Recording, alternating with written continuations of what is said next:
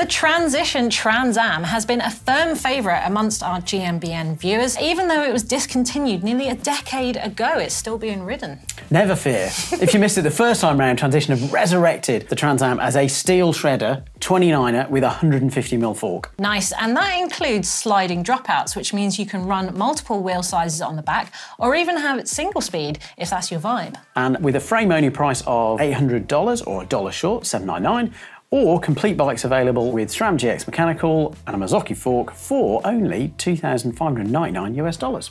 Very budget friendly, but if you want full retro vibes, then go for the chrome finish for an extra $100.